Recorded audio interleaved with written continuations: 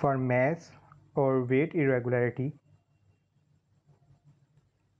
here is the second irregularity, weight slash mass irregularity.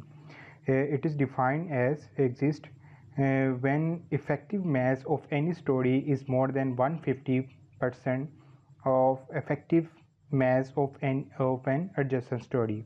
It means if any story have a mass greater than 1.5 times the above story or the below story, then that story have a weight slash mass irregularity type. Okay, that's the second irregularity. How to check this irregularity in ETABS? Here, after running the analysis, you have to go again, analysis, results, structure results, then you have to click center of mass and rigidity. When you click center of mass and rigidity, here you have to first copy the story data, Control C. Okay,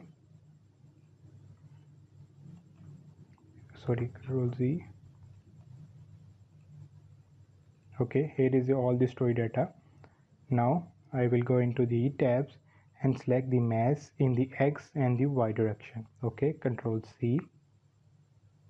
Okay, then here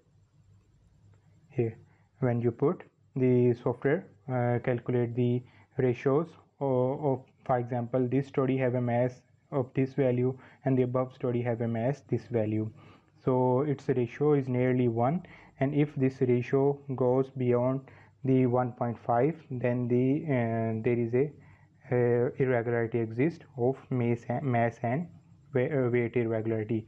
This irregularity happens when, for example, if any story have a machine loading or equipment loading due to maybe some company, so then this type of mass irregularity may exist.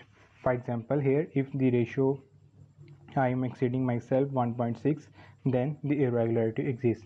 But by chance our in this structure have a regular loading, so mass slash weight irregularity does not exist. So that's all for mass irregularity.